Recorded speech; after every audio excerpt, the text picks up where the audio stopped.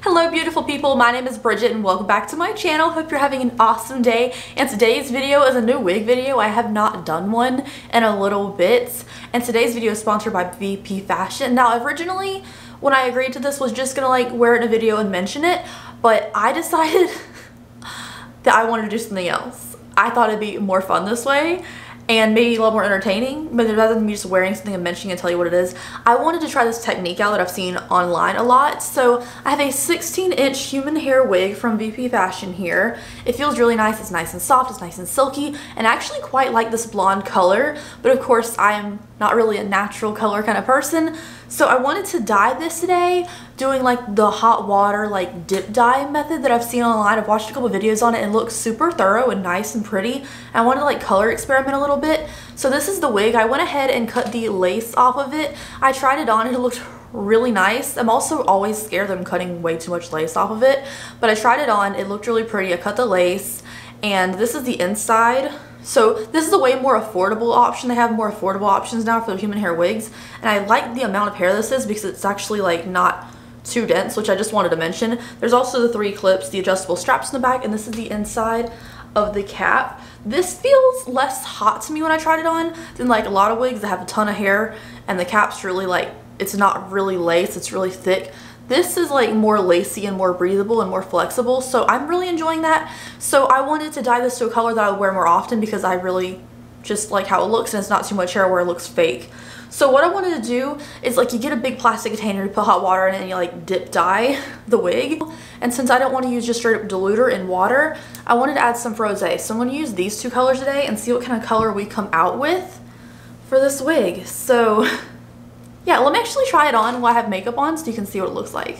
Also, when you get the box, it comes with like the information on what your order number is. It comes with some wig caps, which I have tons of, and it also comes with these conditioners, which is great for human hair to preserve the quality of it since it's no longer attached to a person. Ooh, that sounds weird when I said it like that, but this blonde color is fun, right? And I like how pure and pretty it is. But again, I just need something a little more fun. Okay, so I think I'm going to part it on this side just so I'm wearing it. As you can see, I left just the smallest amount of lace. You can also see like little pieces of my hair coming through. And this hairline looks so pretty. You don't actually tell, like unless you're like staring at me, which you shouldn't be, you know, if you're like walking around the streets. I don't think you'd actually question, besides this like really platinum color, this is my real hair, just because it looks super good. And also up here has a lot of fullness to it, which my real hair has no fullness to it, so I actually appreciate this. And this is the length. This is all the hair at the bottom. It gets thinner towards the bottom, which makes it look a lot more realistic. But as you can tell, this color, I mean, it's really pretty, but it's just not me. So I'm gonna go get the container and I'll see you guys in a second. I'm actually really excited about this. Apparently it's supposed to take like 5 minutes and I'm really stoked. The more I look at it, like I just took a couple pictures for my thumbnail, the more I love this blonde color. But would I wear this color all the time? Oh my gosh, no. Okay. We're gonna dye it, but it's just so pretty, and like the amount of hair is like real. I don't know. I know this is not the point of the video. We're trying to do like a dye technique, but I'm distracted by how much I really like how it looks. Alright guys, welcome to my kitchen. And this is not going how I expected it to. I'm actually refilming this part. I just dropped my knife into the concoction. So I fill this full of hot water, the hottest my sink would get. And the first time I did it, the pink absolutely like disappeared. None of the pink showed up in the mixture. I don't know if it's just because Rosé is a very light formula. But I did a red mixture. So not all the clumps are out. The top of it just keeps coming to like a film of bright red. But I think we're gonna go for a dark wine kind of color.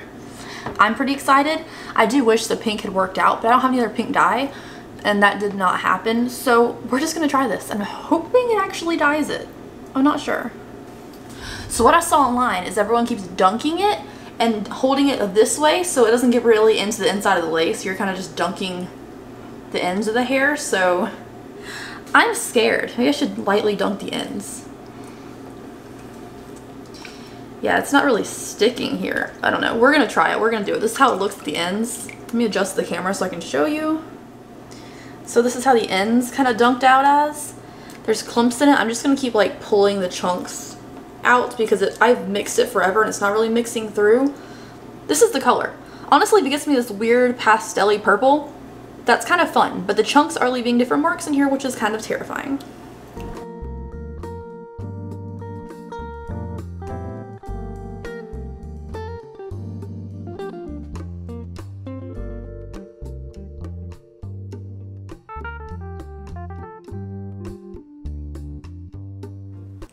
Okay guys, so I'm on the floor because my bathroom and the hallway next to my bathroom do not have outlets, so if one needs a blow dryer, I gotta do this on the floor every time. But I wanted to show you the finished hair color. It looks nothing like what I thought it was come out with, the deep wine color, but it is stunning. And if it was like a baby bit more pinker, it was originally what I was gonna go for anyways. So this is the color. It's kind of hard to tell you with this lighting, but it's like a dusty purple. Like, yes, I purple half the year, so I don't need a purple wig technically, but this nice dusty color is so unique, and I cannot wait. In the ends are darker because there's more water on them, and they're dipped more often, but I cannot wait to see what it looks like dry. I only have a male mannequin head at my house, so I'm going to use this. I'm a little bit of leave-in conditioner, and I bought a round brush, so I'm going to blow dry this real quick so it looks pretty.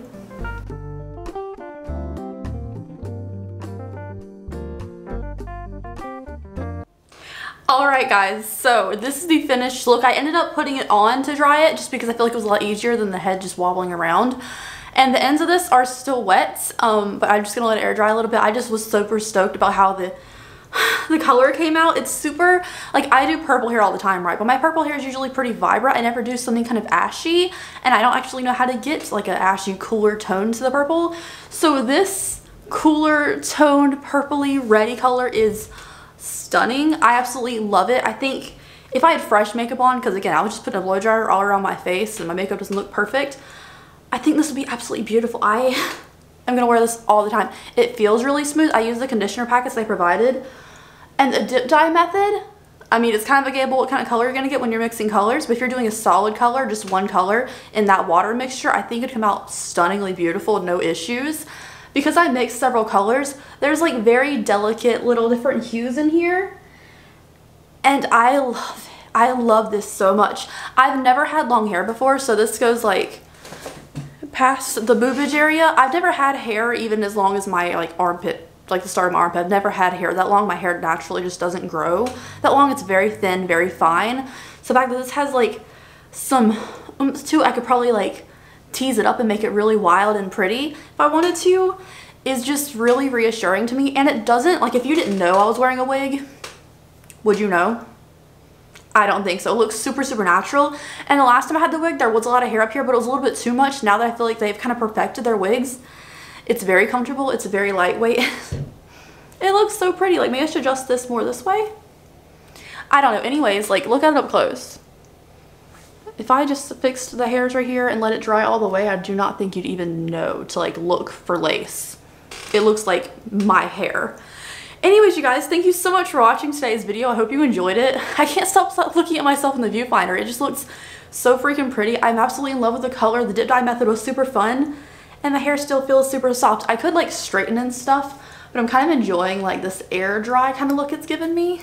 I don't know. You guys let me know what you think down below in the comments section. Thank you again, VPFashion, for this awesome wig. I'm super happy to play with it. Again, I didn't expect to make a dedicated video to this, but I want to try that method. I'm actually really happy I made this video now. So thank you guys so much. I hope you enjoyed it. I'll see you later.